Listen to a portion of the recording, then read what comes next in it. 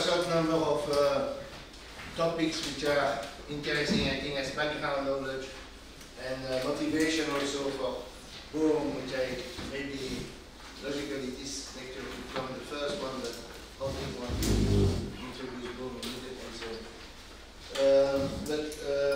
There will be also a certain number of comments on confusion about quantum mechanics which have been around in the literature, maybe not so much now, but they've been for a while, and I think it's important to clarify. So let me start with an objection which you made yesterday. That, you know, what is so special about positions? Why not introduce hidden variables like, you know, hidden variable by definition is anything beyond the wave function for all observables? There are two answers. One, which I've given already, is that all measurements are ultimately measurements of position. Spin, depending whether you go up or down, but also energy, angular momentum, etc. Even in classical mechanics, all these things are functions of the trajectory. So if you get the trajectories right, the energy does not exist in a sense. All there is in classical mechanics is motion of particles. Now, of course, there is a surface in phase space on which they are stuck, which is the energy surface. So if you recover the statistical prediction of quantum mechanics for the position, and we do, we recover the statistical prediction for all observables. There is no need for other hidden variables. If you think about it, and that's the example given by Matthias, you see that you can introduce a spin hidden variable, but then it just goes along with the position and doesn't add anything to the theorem. Of course, Bell says that, and Bell gives a simple argument. He says everything is position. For example, it could be traces of ink on a printout. If you do an experiment, eventually you get that, and these are positional particles. Some people say, well, you could correlate that to light, and have result in terms of light, but all results could be expressed in terms of position. But there is a deeper reason, which is introducing hidden variable for all observable is impossible. And this is the content of this talk, at least the beginning, which is the no hidden variable theory. And there's a lot of confusion because people say, people are proven that no hidden variables are impossible or non-local. We'll get back to that. Well, you have to ask what hidden variables are impossible. Okay, position hidden variables are not impossible. The proof is the existence of Bell's theory, Bohm's theory. In showing that, we disprove once and for all the naive statistical interpretation, as well as clarify things like quantum logic. Anyway, the measure of this talk is what I said before, that measurements don't measure and observations don't observe.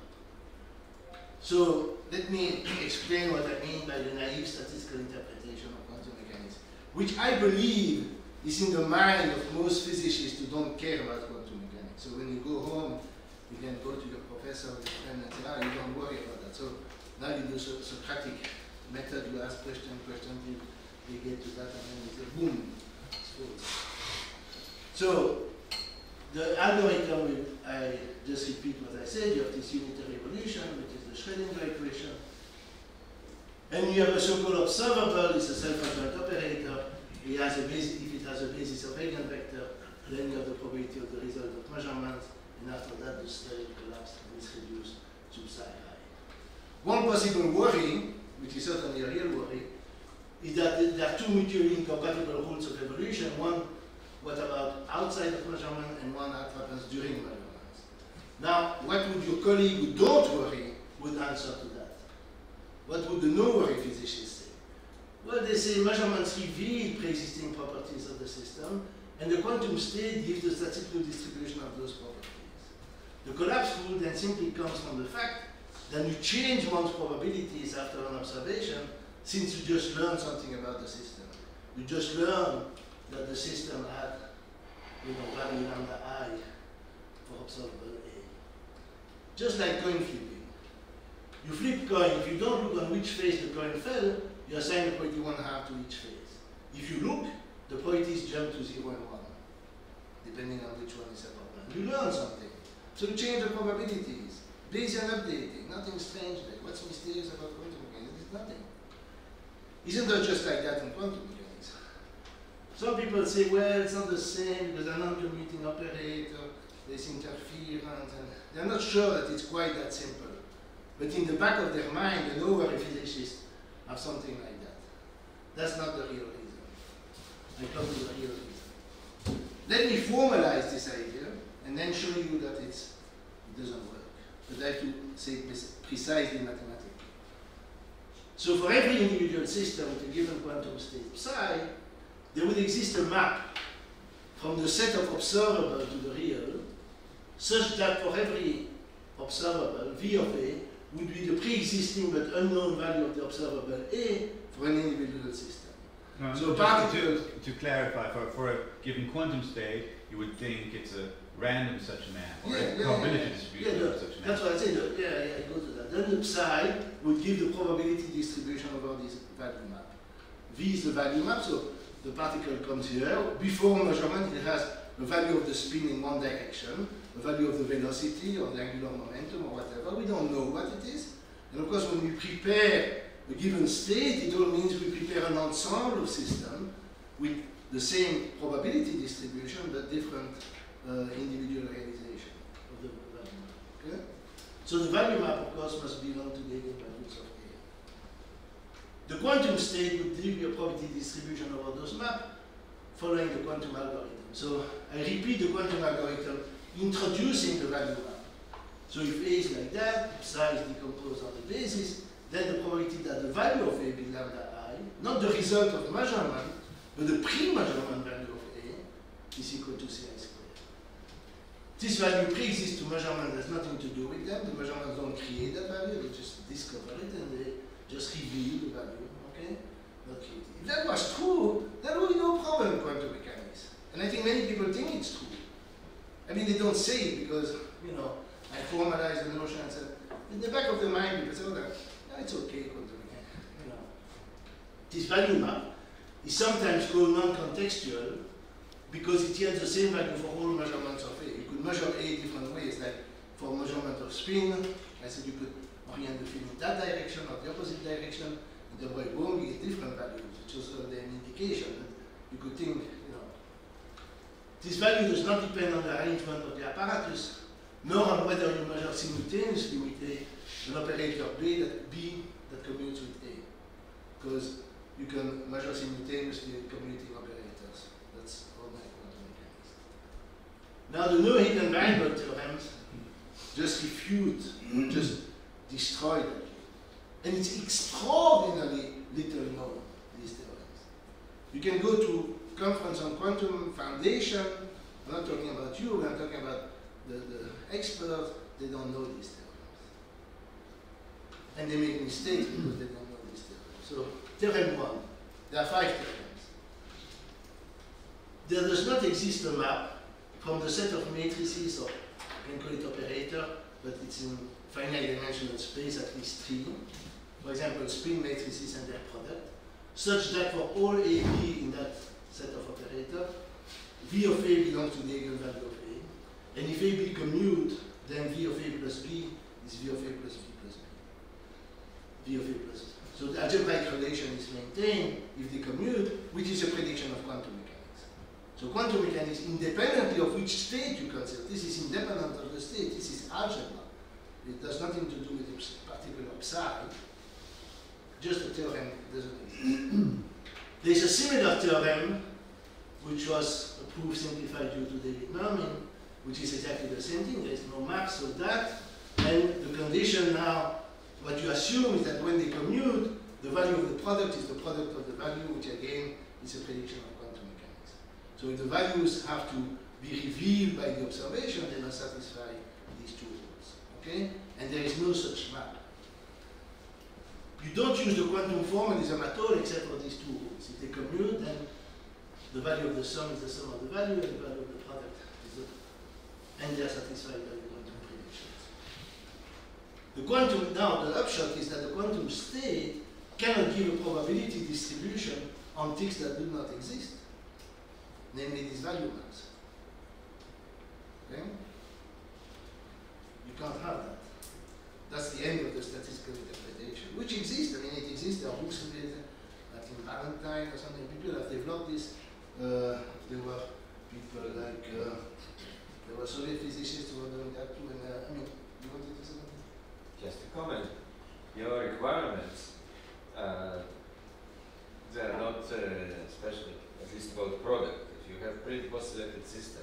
even A and B commute, then there is no product rule. So it's not, I think the assumption to looking for such a thing is not. I'm just taking ordinary quantum mechanics. Ordinary quantum mechanics will predict that these things are satisfied. I'm not looking at a pre. Ordinary quantum mechanics. If you that's what I'm consider doing. pre-postulate system. But I'm not pre. What's forbid us to consider pre-postulate? So I think the statement here would be the following: if you first make a measurement of A, then you make an ideal quantum measurement of B. Then the collapsed state will be in the eigenspace of the operator AB with eigenvalue. You take the value outcome for A times the outcome for B. Actually, so that's a clear statement. That would be a valid measurement in quantum mechanics. You could measure A and B and then make the product. Measurement of, it's a different measurement. If you measure A separately and B separately, when you measure product, is in von Neumann, in standard quantum mechanics, these are different measurements. If they don't commute, but if they commute, but they can be if they commute. No, they okay, that's why in my version of the statement I stated it explicitly how to do it. So I said, if you first make an A measurement, then make a B measurement, then your quantum state afterwards will also be in an eigenspace of A times B, and the eigenvalue will be the product of the two outcomes that you had before. So that's a precise sense in which the observable AB afterwards has the value outcome of A times outcome. You see, you are trying to make sense of the fact that it might have value before measurements, independently of measurements, and that the measurements would reveal those values. And if they do, then they should satisfy the rules for quantum prediction. I'm not going into pre and post. The comment that it's not that it's usually people use this product rule, but I think it's there is no good motivation. The motivation is that you find it in every statistical quantum mechanical textbook that this is true. You can in everything they say, well, if A1, AN are commuting observable, then you can measure them simultaneously, and all algebraic relation are satisfied. Anyway, let's not get into a discussion about that because I think you go back to people who have had ordinary quantum mechanics probably know that rule as followed from. Anyway, so the statistical view, which is the most natural one, is alternate. And it's sometimes called, at least I call it, or some friends of mine call it naive realism with respect to operators. So you think operators correspond to quantities attributed to the system. And I will use this N, R, A, O. Measurements don't measure. They in some sense act on the system. But how? In ordinary quantum mechanics, they are a deus ex machina. So only in a more detailed theory like the Bohm, you can explain how they act. But in ordinary quantum mechanics, you just say, well, by fiat, you reduce the state. So the outline of the proof of Theorem 1, which is due to Cocker and Specker, who are mathematicians, you don't need to assume that the map is defined on all operators. Can you remind us again what Theorem 1 said? With the sum rule, okay? And Theorem 2 is with the product.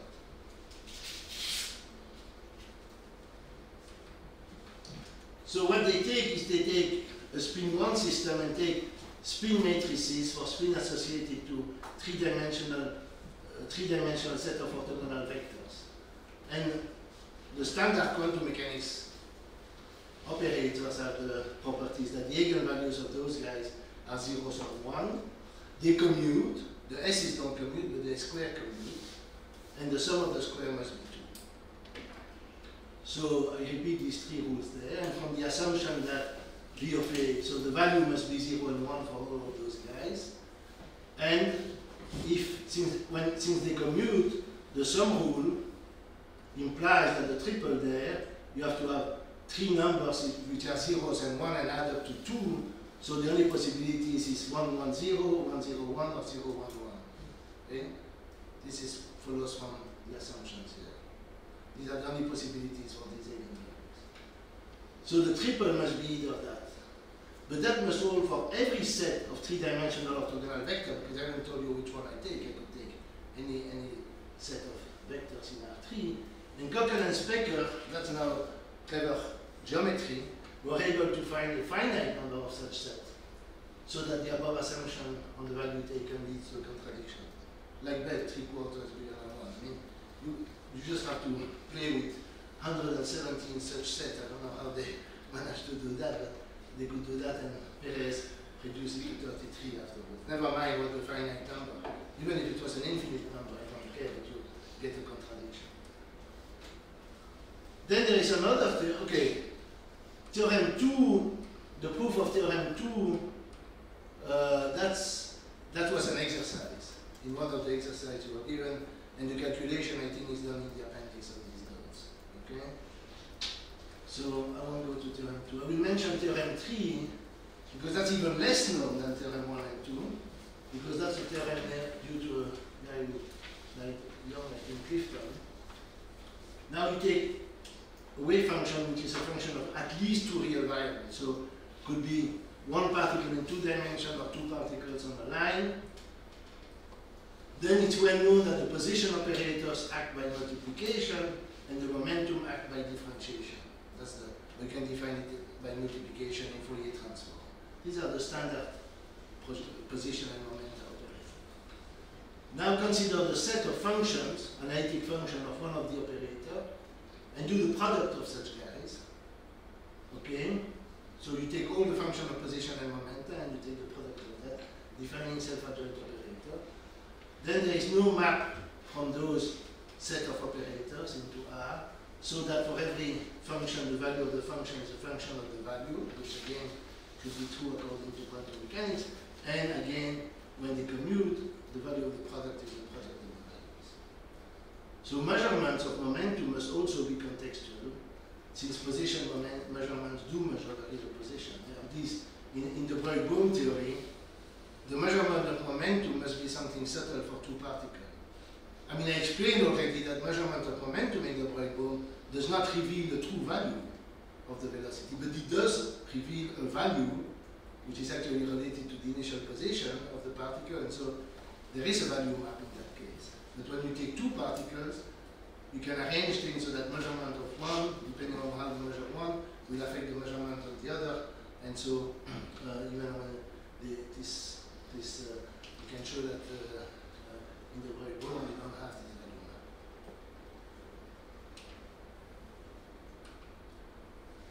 Okay, so that shows there are many no-go theorems if you wish, and you have to be worried about that. Now the first no-hidden variable theorem, which was invented by von Neumann, who is of course a genius, but it was a very silly theorem, he made the same assumption as before, but when A and B do not commute. So without this provision, it's like a Specker. Okay? And the proof is almost trivial, because you take A to be the spin x direction, B in the y direction, and you make this combination there, and that's a spin at 45 angle between x and y. All those matrices are value equal to plus minus 1, so the value of A and B must be plus minus 1, but the value of this must be plus minus 1, and if you have the addition, then V of A plus B must be plus minus square root of 2, but V of A plus V of B is plus minus 2 or 0, because it's plus, you do the addition of 2 numbers which are plus or minus 1, so the result must be plus or minus 2 or 0, so the sum rule does not hold. Okay? So that's a proof of von Neumann. Von Neumann gave a different proof. The reason why von Neumann postulated this is probably because it holds when you average over the hidden variable. So assuming hidden variables like that for a given quantum state means that the value of those variables vary between different experiments, and the quantum state determines the probability of the distribution, as I said before, and as Roderick mentioned. So if you average over those variables, and if the variable agree with the quantum mechanical prediction, you have the expectation value of V of A plus the expectation value of V of B is the expectation value of the sum, where E is this average. Indeed, that holds because the expectation value is given in a quantum state by psi A psi. That will give you the average value of the result of measurement if you do measurement. But if you assume that these are pre-existing values, then of course you have to assume that rule And that, of course, is the translation of that. Okay? But we never use anything but this selection calculations. But there it should have some choice. Yeah, but I'm talking about individual experiments. I'm asking whether in an individual experiment there could be values of observable before you measure them. I'm talking about individual system. And I'm showing it's impossible. Now maybe you don't care because you are interested into statistics. Okay, we're not talking about that. We're trying to understand what happens in single systems. Okay? And the naive view is very, very common. So I think it's worth understanding why it's true. But of course, saying that an identity holds on average, then you may assume it holds for every value over which the average is taken. It's like saying that if a function satisfies the integral of f t mu 0 for a certain probability measure, then you must assume that f of x is 0 for all x. That's not exactly a natural assumption for a mathematician to make. Moreover, Bell constructed a simple example of hidden spin variable that reproduced the quantum result for a single spin. So now, in von Neumann, you don't have two spins, you have one spin in the proof of von Neumann. And so if the assumption was not unreasonable, that would refute this example constructed by Bell, which is also in his book. But the funny thing with von Neumann, he wasn't exactly modest about his result. When he gave his theorem, he said it is not, as is often assumed, a question of a reinterpretation of quantum mechanics. The present system of quantum mechanics would have to be objectively false in order that another description of the elementary processes than the statistical one be possible. So he's basically saying, I've proven that Bohm is impossible.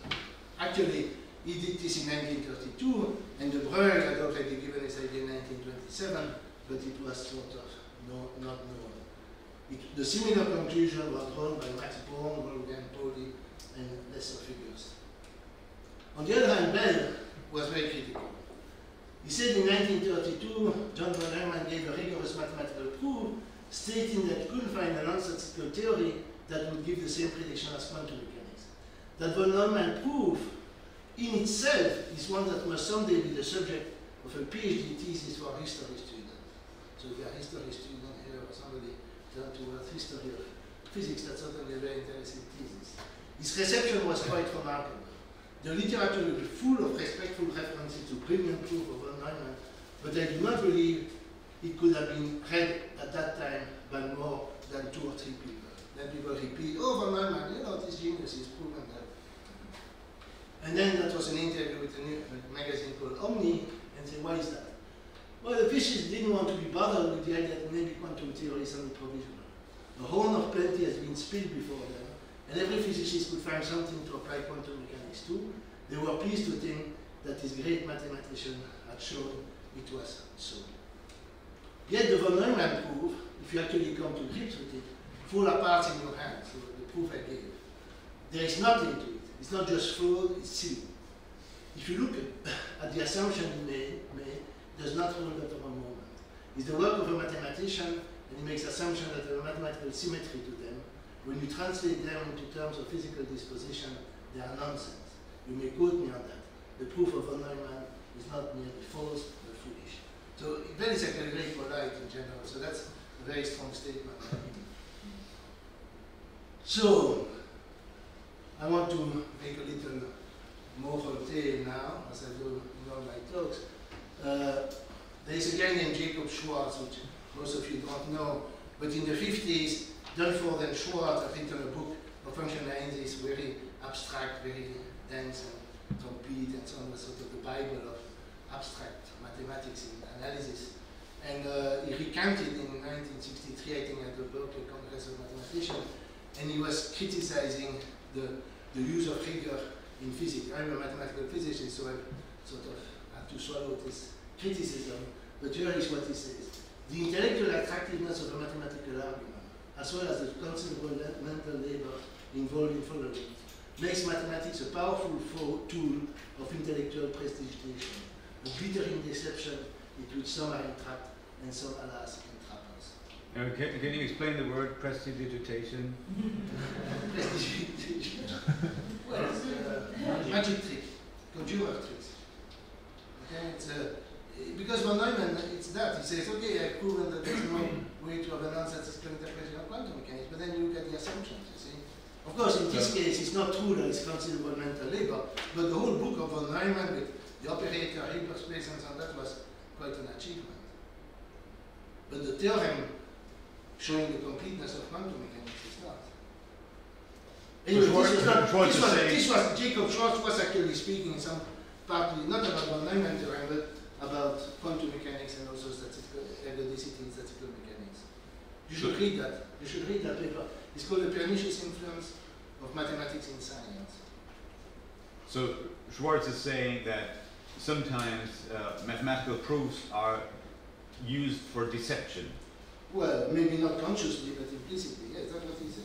Well, for Neumann being on his own. Well, he thinks that there's too much emphasis on rigor in certain models that physicists know are not quite correct. And then they would add terms to the Hamiltonian, and then the assumption that we make are not correct anymore, yet they use these modified models, and then the work done on the simplified model may not be as relevant. Anyway, you should read it. It's 3 pages. You can find it on the web. But Bell Art in 1952, I saw the impossible dot. Was in paper by Bohm. Bohm explicitly showed how parameters could be introduced, with the help of which the deterministic description could be transformed into a deterministic one. More importantly, in my opinion, the subjectivity of dotted observation, the necessary reference to the observer, could be eliminated. Then why?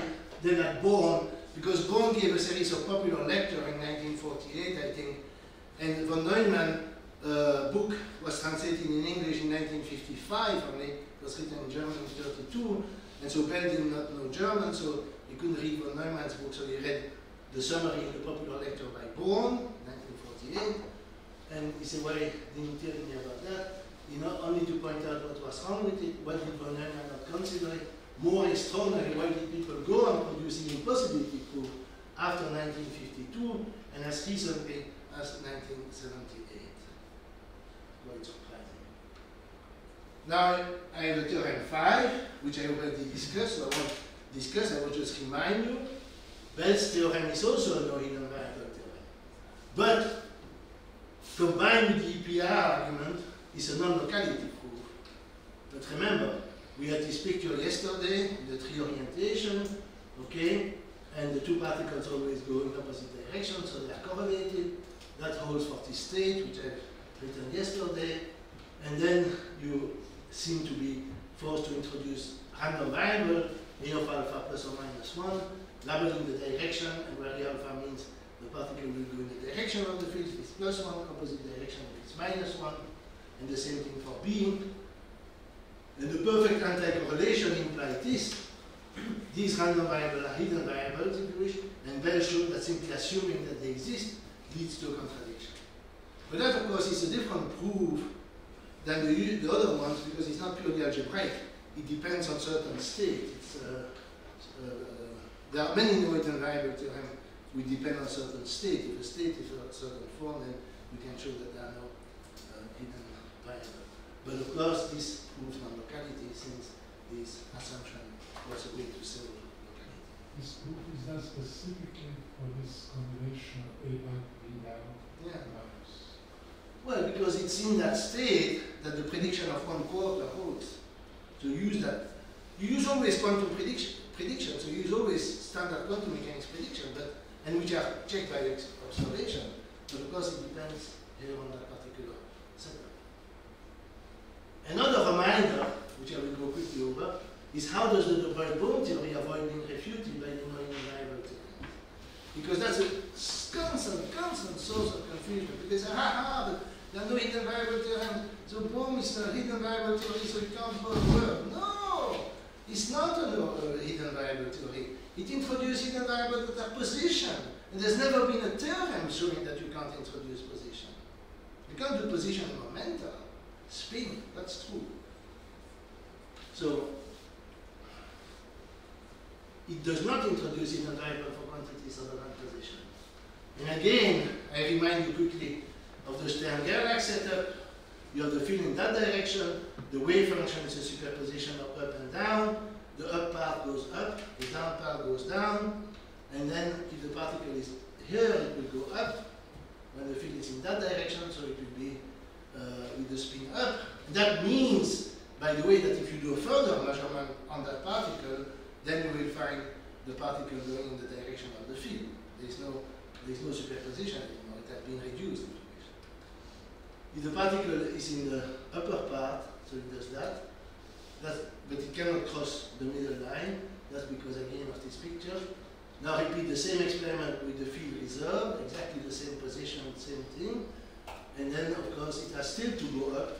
But now, because the field is reversed, the minus part goes there, the upper part goes there, the down part goes there, the up part goes there. So now the particle will have its spin down, and so it changes the value of the spin depending on the orientation of the operator, the measuring device, and not just of the electron. Okay? So now let me get to some sort of. I'm finished with the Noether variable theorem, but I want to draw some more general conclusion about things that have been around in the literature and which I think are, if not refuted, at least partly refuted by the Noether variable theorem. One thing is quantum logic. That was again initiated by Birkhoff and von Neumann, because again the same von Neumann, so he's a genius, but almost everything he did in physics is missing, but in mathematics he's a genius. So if you have P and Q are proposition, now I'm going to back to elementary logic, you say that you write P or Q, P and Q, and the negation of P. That's what the operation of Q. Okay? Now you can do the same operation with subset of a set. You can take the union of the set, the intersection, and the complement. And they correspond to this logical operation. Think of A as a set of elements for which proposition P holds, and B the set of elements for which proposition Q holds, and then P or Q would correspond to A union B, and this is well known.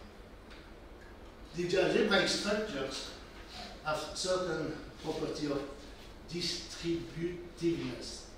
They are distributive. So if you take P, Q or Q prime, and P and Q or Q prime, then it's P or Q union P or Q prime. I mean, you can read them as well as I can, and they form what is called a Boolean algebra. Never mind what a Boolean algebra is, but it's the structure you have in this distribution property.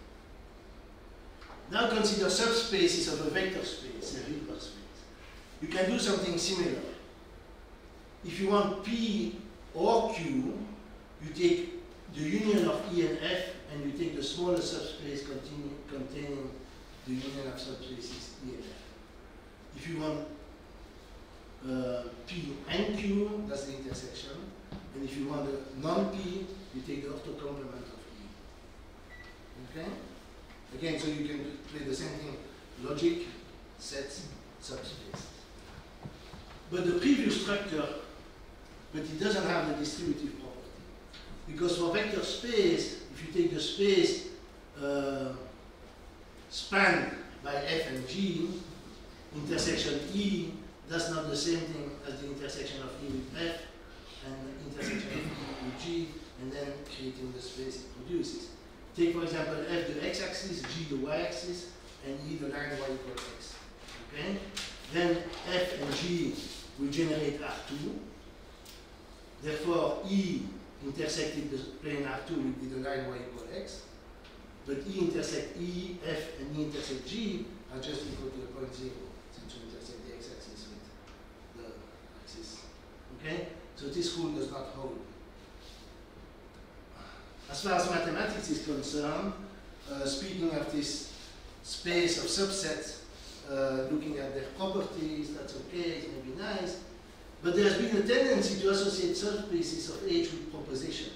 If psi is a quantum state, A an operator, and E a subspace of eigenvectors of A, you could ask, does the system whose quantum state is psi have the property associated with the eigenvalue associated to E? And I've already said, you should be worried about speaking about properties of quantum system independently of measurement. because they don't have property. Boom, they don't have any. The answer to that question could be given by a measurement of operator A or of the projector on the subspace E, and the answer would be yes or no, and then there's the popular idea that quantum mechanics is just a series of yes-no questions. Okay? There's been a lot of literature, I mean, not so much recently, but that has been around for a long time as trying to understand quantum mechanics in terms of. Okay, the next step is to wonder what to do with the non-Boolean, non-distributive structure of the quantum proposition, namely the subspace of H, because they don't have this Boolean thing which ordinary proposition have. Then people say, you have to introduce a quantum logic. Again, if it's a way to speak, but of course it's again, you are again guilty of naive realism about operator, because you associate operator with properties of the system, and explain with the no-hidden variable theorem that that's a mistake. Show that subspace of H do not correspond to pre-existing properties of the system. There is an active role of the measuring device. And this is clearly seen in, of course, the Bricmont theory, where you see how the system acts. But the worst step, and that's a popular step again, because it's bad and it's popular, is to introduce a new kind of logic, which is quantum logic. Okay? You say you're going to do quantum logic, you're going to have a new logic, which will be the logic, not of proposition, not of subset of set, but of subspaces of a hyperspace. And this will define a new logic because you associate to each subspace a proposition, or a certain subspace a proposition, and then you try to explain why this proposition don't follow the rule of ordinary logic. Quine, which was certainly one of the most famous analytical philosopher of the second half of the 20th century, he wrote, revision even of the logical law of the excluded middle has been proposed as a means of simplifying quantum mechanics. And what difference is there in principle between such a shift and the shift whereby Kepler superseded Ptolemy, or Einstein, Newton, or Darwin, Aristotle? And this was put forward even more explicitly by Putnam at some point in his career, not all the time. So now he's saying, you know, empirical science, I mean, this is not exactly the same logical revision that I mentioned in the excluded term. So, excluded middle saying a proposition could be neither false nor true, okay? But the problem, he says, well, what's so strange? Science may force us to give up ordinary logic. And what's the difference between having Kepler replacing Ptolemy, Einstein replacing Newton, and Darwin replacing Aristotle? Science, empirical science, forces us to change our logic. But the problem, in my view, is that ordinary logic is a prerequisite of all thinking, in particular thinking about the natural world. Saying that you should unify logic in order to understand the natural world, to me, amounts to saying that we must renounce understanding that world. As Tim Maudlin, whom you know since he created this institute, said there is no point in arguing with somebody who does not believe in logic, and I agree with him. Again, John Bell, we always have a quote of John Bell for almost every situation. When it is said that something is measured, it's difficult not to think of the result as referring to some pre-existing property of the object. This is to disregard both insistence that in quantum phenomena the apparatus as well as the system is essentially involved. When one forgets the role of the apparatus as the world measurement makes all too likely, one despairs of ordinary logic, hence quantum logic. When one remembers the role of the apparatus, ordinary logic is just fine. In the way, boom, you never ever speak of non-classical logic. Now, there is a rather fashionable, I think I still have time, that's my last diatribe. There is another rather fashionable approach to quantum mechanics that runs into trouble because of the no-hidden variable theorems. And it's again something which you can't basically get across when you talk to people. Something called the decoherent of consistent histories approach to quantum mechanics, which was being initiated by Gell-Mann and Hartle, Griffiths, and Omnes. So Griffiths, Gell-Mann is dead, but the three others are still alive. Did anybody hear about that in this room? I would put Griffiths first. Okay. I have no problem with that because I think it's completely wrong, so I don't mind. I don't mind saying it. No, I'm saying I'm completely with you, just historically.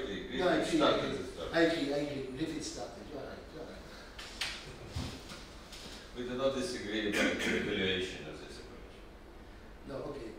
But so, only you have heard about that? I mean, you have heard about that? Okay, so some people have heard about that. So, I will explain the idea anyway. It's a very attractive idea. If you don't know, but of course those guys don't know about the hidden variable. I mean, when you tell them, they don't get the point. But if you don't know, this is an extremely natural approach to quantum mechanics. So let me explain that. The basic idea is to assign probabilities to various histories of sequence of events that are supposed to be real events happening in the world independently of measurements. It assumes what I call operator democracy, namely the idea that all operators should be treated in the same way. And you can already see why this will be the source of the trouble if you think of them in a live theorem, because you just can't assign values to all observables. But that's the idea. A history could be something like this.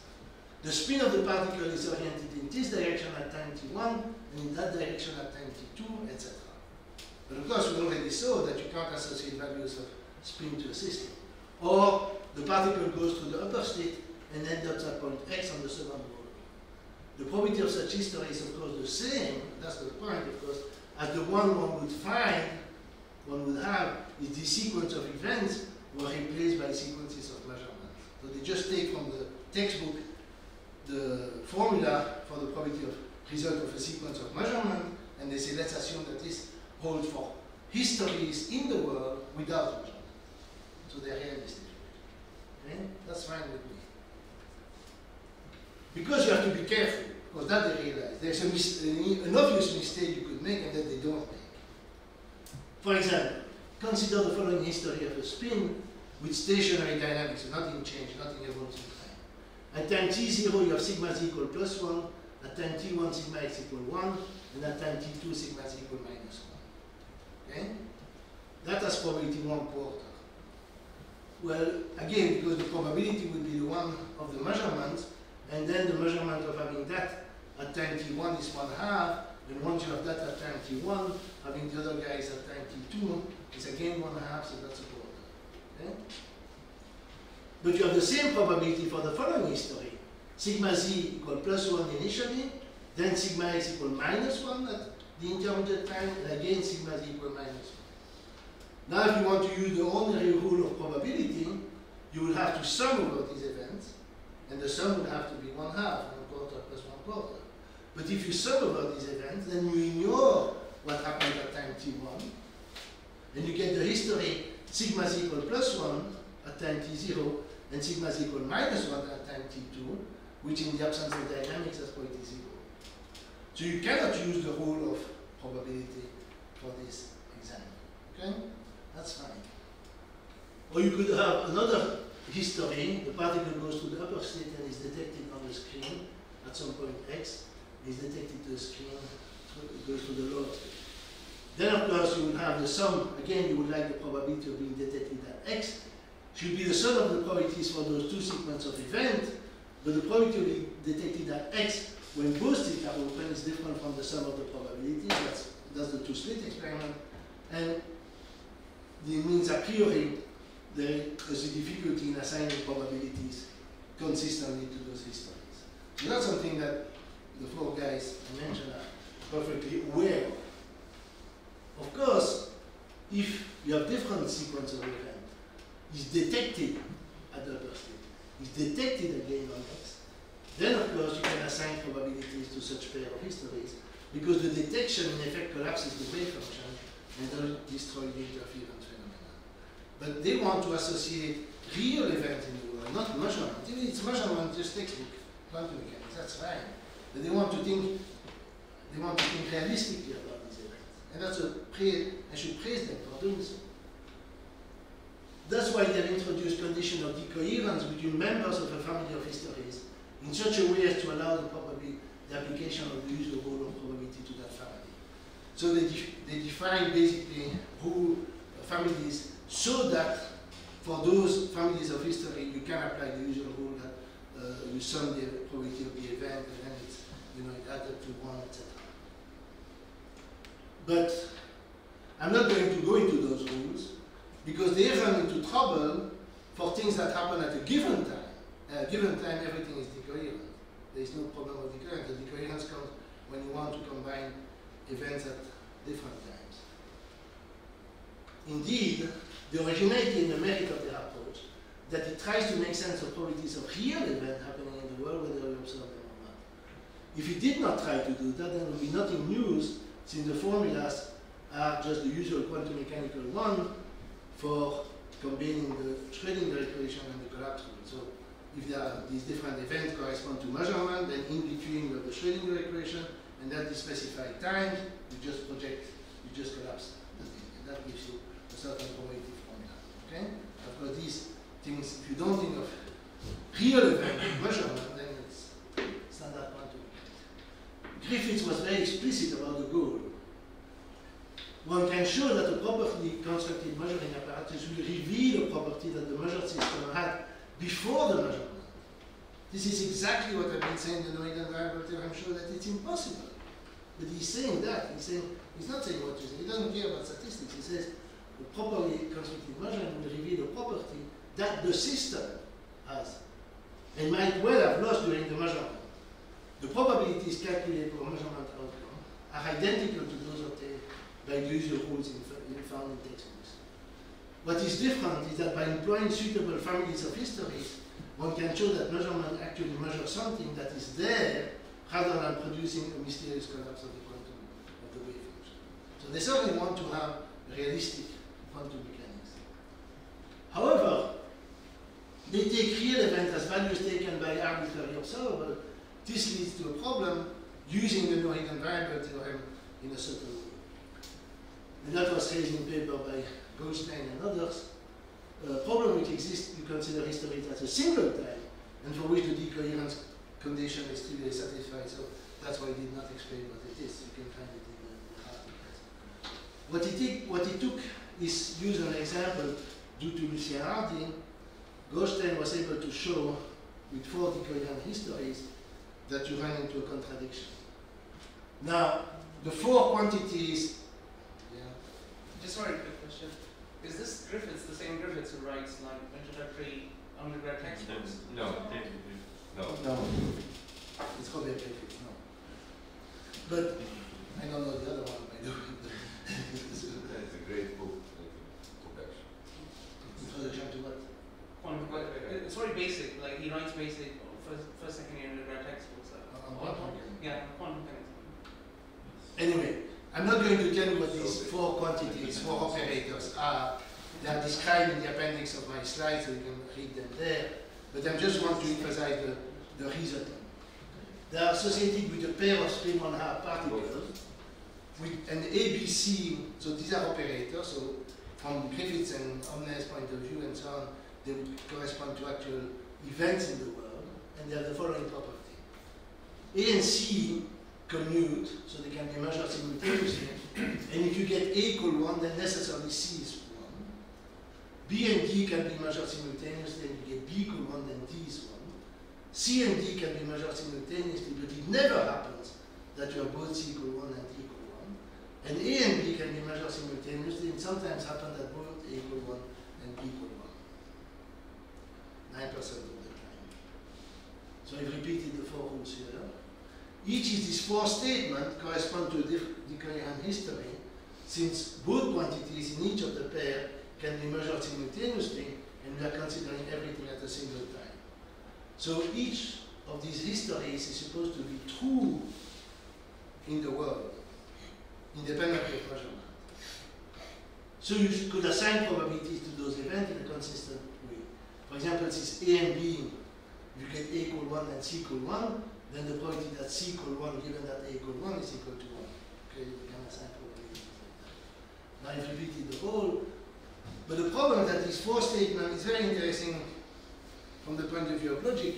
Putting these 4 statements together cannot all be true, because when it happens that A equal 1 and B equal 1, as it sometimes does by example 4, you must have by 1 and 2 C equal 1 and D equal 1, because if A equal 1, then C equal 1, if B equal 1, D equal 1. So sometimes that happens, and that's never the case. Okay? So the 4 stories contradict each other. course, some of them could be true, like 3 of them could be true and not the 4th one. But there's nothing really natural to distinguish them. And then it's an interesting philosophical question. You know, each of the statements is true if they all refer to results of measurement. But of course, in the 4 operator A, B, C don't commute all with it respect to each other. These two commute, etc., but not all 4 of them. Then there is no contradiction because the measurements are different, and of course they may perturb the system, as we see in the collapse rule or analysis of measurement in the Bricmont. The contradiction is similar to what happens with the no hidden variable theorem, once you think that measured values correspond to real events. As stressed by Goldstein, inconsistency is a problem only from the decoherent history point of view. You see, for orthodox quantum theory, and in fact even for Roman mechanics, the 4 statements above is used properly are not inconsistent because they then would refer merely to the outcomes of 4 different experiments, so that the probabilities would refer in effect to 4 different ensembles. However, the whole point of decoherent histories is that such statements refer directly not to what would happen were certain experiments to be performed, but to the probabilities of occurrence of histories themselves, regardless of whether any such experiments are performed. And of course, the response from Gell-Mann and Hartel and Griffiths and so on, they basically say there is no decoherent history involving A, B, C, and D because those 4 guys don't all commute. Because A and D don't commute, nor can B and C. But that's interesting from a logical point of view.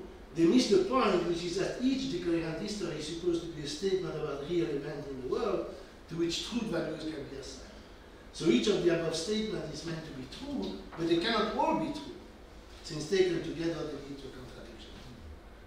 And then we have infinite discussion, Shelley had, and me too, by the way, infinite discussion with Griffiths, but Griffiths say, well, but there is a rule now that you can't combine 2 different histories. You can say P is true, Q is true, but P and Q is meaningless. Again, change the logic. I don't understand what that means. I just don't understand. And then of course Shelley has said, well, can I write P in one page and Q in the other page, and then can I combine both pages? I mean, there's been infinite discussion with Griffiths about that. But the next step is similar to quantum logic. Redefine the rules through which truth values are assigned. Then we see P is true, Q is true, then P and Q is true. The only way to maintain that this proposition is true is to band these rules in proportion A to D taken together leads to a contradiction. But that I think is silly.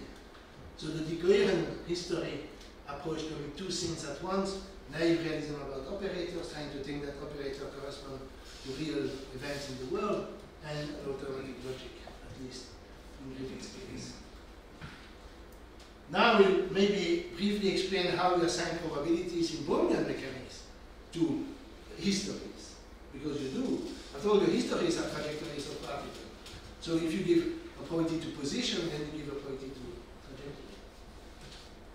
Now let's go back to that picture. You have a probability distribution, which is the psi square for each particle position at the initial time, and therefore probability distribution on all the trajectories, since each trajectory is associated to an initial condition. Okay? So, for example, you can give the probability of the probability of going through that slit and ending up at that point. Okay? Or going to that slit and ending up at that point. Okay? But you can do it in a consistent way.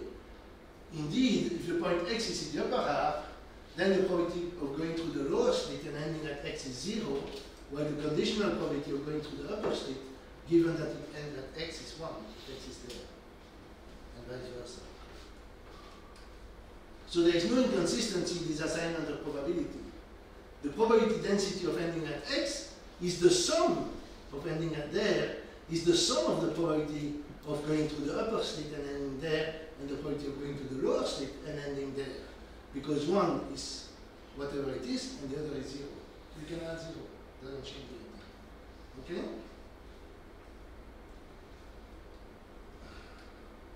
So that sounds counterintuitive, but this assignment of probabilities is consistent, and the counterintuitive nature arises solely from quantum mechanical intuition that is deeply linked with results of measurement. Because you think, but if I measure through which slit, don't measure through which slit. These are real events in the world. This does what the consistent historians want to do. But of course, by not assigning values to all operators, but only to trajectories. Finally, let me mention that there is a general notion. Rodrigue wanted me to go into that, but it's too much. Called a positive operator value measure, which is a generalization of the self-adjoint operator, and tells you what the most general measurement will be, and that I refer to you to Rodrigue's lectures. So the lesson from the lecture is again the Jacob Schwartz. You see, be realist, because there is no sense in not being realist. It doesn't make any sense for a physicist not to be realist. But be aware of naive realism about operators. And when dealing with fancy mathematics, remember Jacob Schwartz's advice. And that's of course true for string theories, for quantum cosmologists, to quantum logic, decoherent histories. Always to think about that. So there I the proof of the Mammon theorem. And I guess let me still finish my lectures by a few words, since I'm still in time. You see, I hope you will leave this school at least understanding that there is no solution in standard quantum mechanics, in Copenhagen quantum mechanics. First of all, nowadays, if you ask people what Copenhagen means, they really don't know what to answer. If you go read Bohr, you won't understand, if you're honest. For a long time, I think it has been the naked king story. When I was a student, somebody said, oh, I don't know something, ha ha ha, Bohr explained it. And then students he gets scared and doesn't know what to say. So to me it seems that this time is over and we should be allowed to ask what's going on. Now we have seen in this school 3 different answers. I've already stated my objections to the many world and the GRW type theories. GRW being that it's true only if quantum mechanics is false, and and many worlds are found in the statistics, but let's not repeat that. For the Breuil-Bohm, there are certain, maybe I will be a little bit more modest than I was, because I just wanted to awaken your interest in it. The Breuil-Bohm theory, you see, first of all, it clarifies what's going on. It explains that after all there can be trajectories. It explains how measurement works. It explains what is going on with the no hidden variable theorem, because actually there are no values that you reveal in the measurements in interaction. It explains what the interaction is. It's not a deus ex machina. It explains via dynamical system ideas the origin of the probabilities in quantum mechanics in a consistent way because of equivariance. It sheds light on non-locality, which is a feature of the world, as I tried to explain when I explained the EPR better. So to me it does really a lot. But on the other hand, there are certain things which you could say, is that the guiding equation is not the only equation you can have that would be empirically consistent. So you could modify the guiding equation. You can make it stochastic even if that makes you happy, because some people don't like determinism, so make it stochastic if you want. And then of course every individual particle will follow a different trajectory than it follows in this theory. But of course the statistics will be the same. Okay? Then you could say who cares about the trajectories? Well, in fact I don't care so much about the trajectories, except that I think consistently that they are there. Because in the end you can't actually observe trajectories. So that's an argument usually against Bohr. You can't observe these trajectories, so where do you need them? Well, the problem is that I can observe with arbitrary precision the position of the particle at any given time.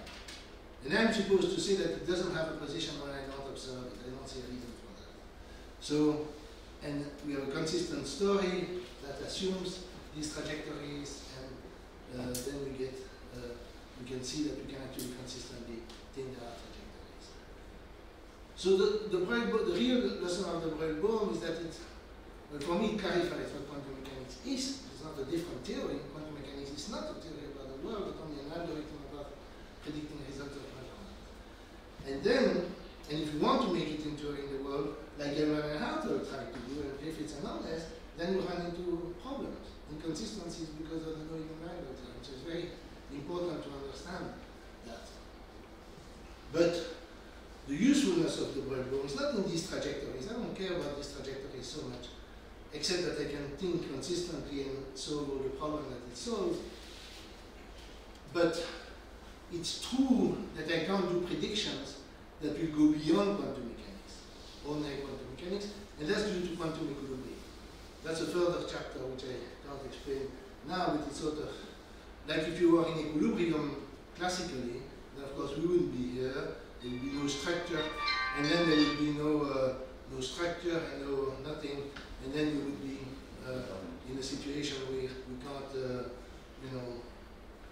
have any, you can't do any experiments or anything, and in quantum equilibrium there are certain limitations to our knowledge related to this quantum equilibrium. If the world was not in quantum equilibrium, then you could do a lot more. Of course, you could also send signals instantaneously and things like that, but you could measure trajectories and so on. That's explained by Anthony Valentini, who has explored the mathematical structure of non-equilibrium Brownian mechanics. So that's, but the point for me is that, you see, Brownian mechanics takes care of two assertions which have been repeated over and over again by physicists, by philosophers, by popularizers of science. One is that determinism is dead after quantum mechanics. And two, which is more important for me, is that there is an essential role of the observer, of the apparatus, of the measuring device, whatever. Okay? Now, everything is back to physics. Everything, and everything is back to classical mechanics. Just the trajectories are not the usual ones, but it's just matter in motion, like electromagnetism, like classical mechanics, like general relativity, like all of physics. We're just talking about trajectories of particles. And to me, of course, if you like, you will say what I say is not very sexy, but I think also I like it not to be sexy. I like something which is not mystical and which is back to ordinary 18th century materialism. I mean, it's not something different from, because all these strange statements. And it gets rid of entire libraries of books. Dumas ending the essay on human understanding saying, committed to the flames, and we commit to the flame, lots of books about quantum mechanics and the consequence of quantum mechanics. I'm not even talking about mystical books or pseudoscientific books, but all kinds of statements in the physics and physics literature. And that, I think, is a great achievement. Now, of course, in practice, you can forget about the trajectories because what you predict will be the usual prediction. You just understand what's going on. If you don't care about understanding what's going on, then I don't know why you came here. I don't know what's the point. And many people don't care. And I think people could very well, if I was a practical physicist, now I devote what is left of my life to try to make Brownian or the breadbone better known, better understood, etc. But if I was a practical physicist and I would learn about that, I would be happy. And then I would say, okay, but now I don't care. I need to compute these trajectories. And since I'm not sure what the true equation of motion is, since there are versions of that, you can never know what the true trajectory of a single particle is, but who cares? The point is that you can have a consistent picture of the quantum world. Okay?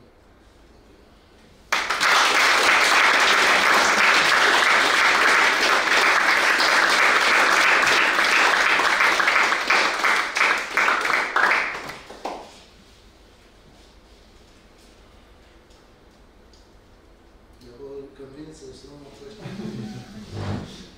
Yesterday in Les talk, he had a set of paints, and there was one where the photon intuitively would take one path, and DBB would take the other path, which looks a little disturbing. I realize it may not be a problem in a way, but does that disturb you when you see diagrams like that? Look, to be honest, when I give a lecture, I'm so tired afterwards that I can have difficulty following the next lecture. So I think Roderick has an answer to that because there have been all kinds of papers about surrealistic Bohmian trajectories and things like that, where people get, because they have some quantum intuition, they get the wrong picture about what the Bohmian parts are, but maybe you can say something. Yes, I can say something. You've seen examples where different experiments can be counted as measurements of the same quantum observable. So for example, Matthias and John, they both talked about this experiment where you take or two versions of the Stern-Gerlach experiment that both measure sigma z. Once you take the ordinary Stern-Gerlach experiment, and once you reverse the poles of the magnet, and then and you also reverse the labeling of the outcomes. So reversing the poles will have the consequence that the spin up part actually goes down, but then you call that a spin up, and so on. And so this is another experiment that counts as a quantum measurement of sigma z, although it actually produces different outcomes. Something similar you can also do with the position observable. So people have come up with experiments for which, let's talk about, say, two positions. So you can feed the experiment with the superposition of a wave packet here and a wave packet there. And then you do an experiment with that, and the experiment has two outcomes, and the probability of the first outcome is actually the norm squared of the packet here, and the probability of the other outcome is actually the norm squared of the packet there. But at the same time, this experiment doesn't actually measure the position. So, for example, with Wheeler's delayed choice, you had these situations like where the Bohmian particle switches from one wave packet to the other. So, basically, Wheeler's delayed choice experiment is an experiment of that kind where you, in a sense, which counts as a measurement of the position of the particle when it passes the slits. So it's kind of a measurement of the observable Witch slit. But because of the way it is arranged, so the simplest way of measuring that observable, the Witch slit observable, would be to put a detector directly into one of the slits. As soon as the particle passes there, the detector detects it. Okay, but with this more complicated arrangement, you can set it up in such a way that actually the outcomes will have the same probabilities, but it will not actually measure which slit the Bohmian particle went through. So it does not measure position, but it is a quantum measurement of the position observable. That sounds paradoxical, but I mean the meaning is just that quantum measurements, well, Jean said measurements don't measure, observations don't observe. So sometimes these quantum measurements don't reveal actual values of actual variables. And in this case, for position in Bohmian mechanics, there is an actual variable, but this measurement, this experiment that's usually called a quantum measurement, does not reveal the value of that variable. Okay, so that can easily bring you into situations where you have experiments that are measurements of position observable, but the result disagrees with where the particle actually was. And then, of course, people who don't like Bohmian mechanics, they will formulate it by saying, "Oh, look, you measured, you had a position measurement, but Bohm had the wrong position for the particle. The Bohmian particle went the wrong way." I would say the other way around. I mean, the particle went where it went, and then this experiment, which was claimed to be a position measurement, had the wrong result. But which is because the word measurement, I mean, because in quantum mechanics there's always this tendency to use the word measurement in a kind of exaggerated way. And then, but you could say, well, as an operational definition of a position measurement, I can also, so if I keep in mind that measurement doesn't have to be a literal measurement, then I can of course also consider these experiments that are quantum measurements of the position observable. And then I can also consider variants of that. So Lev introduced several operational definitions of the positions of particles, in particular for the more interesting and non-trivial case of the position kind of prior to the position in the past. And I mean, these are nice as operational definitions, but you shouldn't take for granted that these definitions actually reproduce where the particle actually was. So I think this is what is shown from that's the meaning, I would say, of the disagreement between the Bohmian trajectory and the results of these.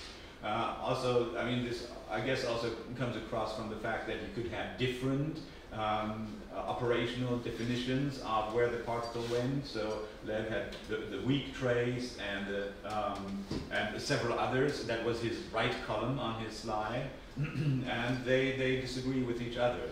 So they are kind of interesting questions you can ask, but well, in Bohmian mechanics, where you actually have facts about where the particle was, then these methods don't necessarily reveal where the particle actually went.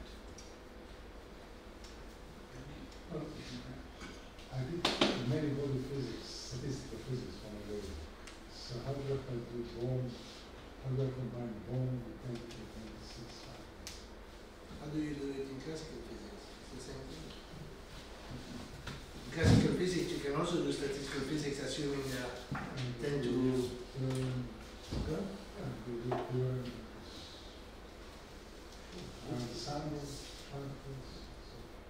Yeah, well, if you want to do quantum statistical mechanics, then again, that is a separate chapter which I can't go into, but that's discussed in Roderick's lecture. In the lectures on he has lectures on statistical mechanics, and then discuss quantum statistical mechanics, and that exists too, and you can think of it in a Bohmian way. Yeah, it doesn't change anything. Well, I can also say something to that. It couldn't be more straightforward.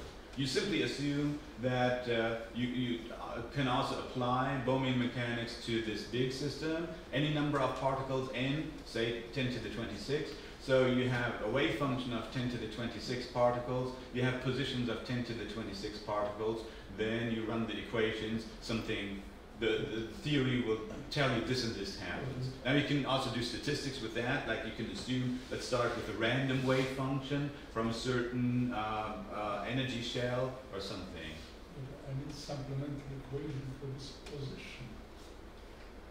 Yes, I mean, in these cases, for these kinds of applications, it's usually not particularly useful to actually compute the trajectories. The one fact about the trajectory that is most relevant is to know that in the end, the probability distribution of the positions or of the configurations will be the chi-squared distribution, and then you will have a definite outcome, but it's chi-squared distributed. Yeah. As far as I know, Bohm in his later years developed some theories about mentality, about free will, to detect that somehow the pilot wave has some sort of rationality and guides the particle in a rational way, quotation marks. So can you comment on that a little bit? No, because for me Bohm is Bohm 1952. Bohm afterwards even forgot his own theory in the 60s and then developed another theory. Bohm was more ambitious than what I am. Bohm was trying to find a theory going beyond quantum mechanics. So he wasn't so interested in clarifying quantum mechanics, which is the modest goal that I assigned to that theory. And then of course it's true that later in his life he was very isolated. Bohm, remember Bohm had problems in the McCarthy period. He had to basically flee to Brazil or find a job in Brazil, couldn't find one. He was expelled from Princeton University. And then he had to go to Brazil and then to Israel and then finally to England. And even in England he was made member of the Royal Society 2 years before his death. He was very marginal. And then he got into contact with people like Krishnamurti and people who are more mystical, I would say. But I blame it on his isolation, the fact that the physicists never even says that. I mean, he says that even he was more hurt by the fact that people were not paying any attention to his theory than even the problem he had with McCarthy. So it's a very tragic figure. And the Breuil is different because the Breuil had the Nobel Prize. He was president of the French Academy of Science, of the physics part, and he was very, he had a lot of recognition in some sense, but now he's totally unknown in France. I mean, maybe, I don't know if Claudine will agree with me, but I think that the French totally forgotten the person who is, in my view, the best French physicist of the 20th century. And he's totally unknown, it's very strange. The mathematicians have done more or less the same thing with Poincaré for a long time, so I find that strange too. But the Breuil is a real scandal, I think, because he did not only the pilot wave theory, he also did other things. And he wrote lots of books about quantum mechanics which are probably clearer than the standard ones. It's a long story which I don't really completely understand of why he has been so marginalized in France, but he has been very marginalized also by Bohm for different reasons, because he had a lot of institutional recognition unlike Bohm, but then he's been forgotten by everybody.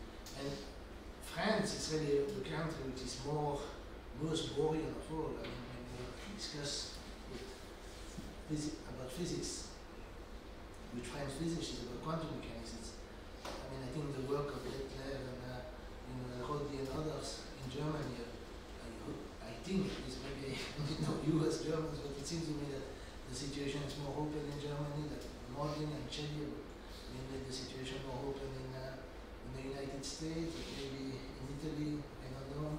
Zanghi has been able to do something, but in France it seems to me that you get strict Borgian orthodoxy to an extreme extent, and there's no appreciation of the Breuil whatsoever.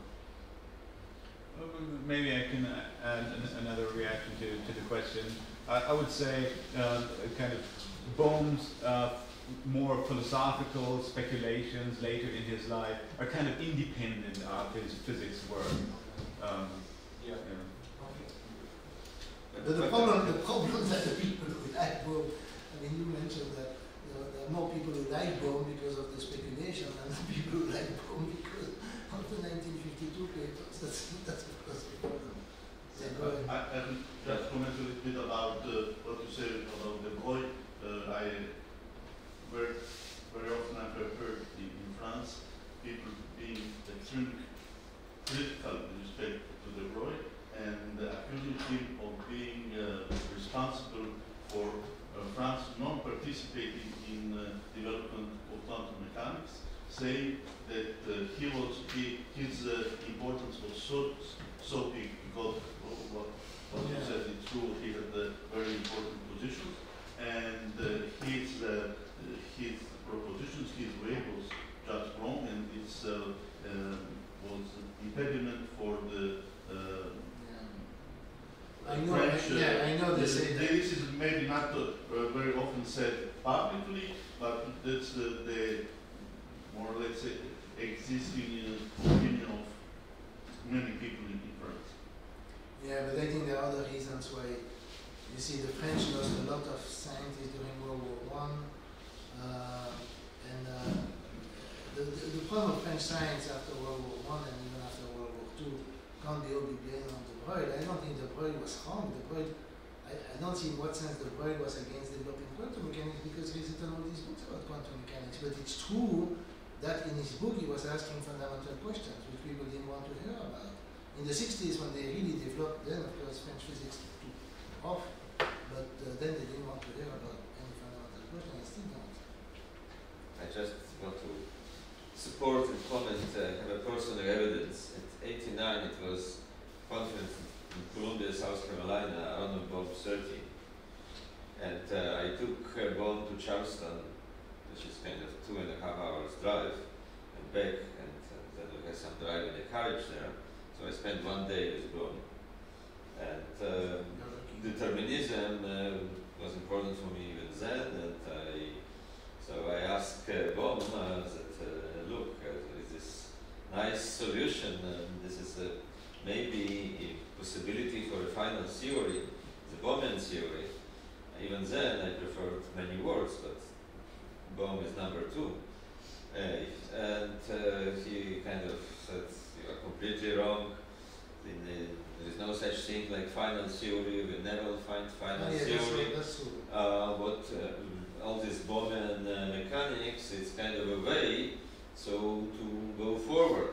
He hoped that out of this, the quantum mechanics, he was looking for new theory. So that then quantum mechanics will be like classical mechanics as some kind of in particular limit come from quantum mechanics, and that quantum mechanics in particular limit will come from the next theory. And again, it will not be a final theory. He said looking for a final theory is nonsense. Yeah, from his point of view. He strongly thought that if you read this more popular book, which is I think is very, very interesting, it's Causality and Chance in Physics. It's a more philosophical book which he wrote in the 50s, so after the 52 theory. It's there, of course, he's very clear about the idea that there will be never any final theory. That was his philosophical belief. But what is funny with Bohm is that orthodox people usually refer to it because he wrote also a book in 1951 which is called Quantum Theory, and the 51 book is an orthodox textbook, and it's in that textbook that he reformulated the EPR paradox in terms of spins, which I've been using all the time. I never mentioned the original EPR paper. And that's an orthodox book. But it's interesting, he gave this book to Einstein, and then he went to see Einstein, and Einstein talked him out of it, as he said to Gell-Mann. So he came back from the institute to the university. Gell-Mann was there, and he told Gell-Mann, now Einstein took me out of it. It's a very strange Bohm, because Bohm was appreciated. Feynman, for example, knew Bohm, he knew his theory, he appreciated Bohm, he thought Bohm was extremely smart, but nevertheless he made these comments about the double slit experiment. And he must have known that Bohm does solve the problem of the double slit experiment. The whole history of Bohm and de Broglie, and also Bell, his understanding of Bell, all this is in my book, by the way. This is extremely fascinating and baffling. Yeah, we can have one more question. Right. So far, from my understanding, one of the virtues that you outlined of Bohm's theory is the fact that it's embedded on real space compared to, again, like semi world is just like Hilbert space. That's all there is. But I feel like if you take that very seriously, then there's some implicit conclusions that you conclude from it. So, for example, in cosmology, we have something called, like, it's a general theorem in mathematics, but it's called the Bode-Guth-Vilenkin theorem, which essentially says that as long as you have an expanding space-time, at some point the classical description of space-time breaks down. Now, to me, I feel like if you're a Bohmian, then you'll have to admit one of two things. Either the point of the classical description of space-time breaks down, that's when you have the universe had a beginning. I mean, implicitly you have to assume that the universe had a beginning. Or you have to say that Bohmian mechanics is incomplete because it can only describe quantum mechanics in a classical space-time. Because if you believe that the universe does not have a beginning and it's just a classical description that breaks down at that point, then you can't use Bohmian mechanics to describe that non-classical region without like talking about some sort of abstract space or like some addition to classical space. You have to, as a punishment, you have to tell me 3 times that sentence. No, because see, it's not the correct attitude. I think you start to appreciate Bohm, and then you should maybe really clarify what it is, because I think before coming here you didn't really know what it was from what we talked privately. Okay, so I think you should really appreciate it, and then worry about fancy things like the beginning of the universe, etc. There is a Bohmian who has been working on that, namely a compatriot of mine named Watt-Struve, and you can find papers by him and Brazilian. Maybe Rodrigue knows more about that, or maybe Matthias, I don't know, but people have been thinking in Bohmian terms about the Big Bang. And there are different possibilities whether the things bounce back and whether they, I mean, You can discuss these things in your terms. But the abstract mathematics, you always ask yourself, because I made the mistake when I was young to go into abstract mathematics. In fact, I was puzzled by quantum mechanics, and I thought the solution would come from studying distribution and things like that, which is totally misleading. So I warn you against trying to find a solution in abstract mathematics. Abstract mathematics, of course, is fine for the sake of itself. And of course, it's also important in physics to have certain correct mathematical statements. But you should always worry about the physical meaning of what you do. And it's not so clear. Okay, so Okay, let's end of the torture. let's thank John again.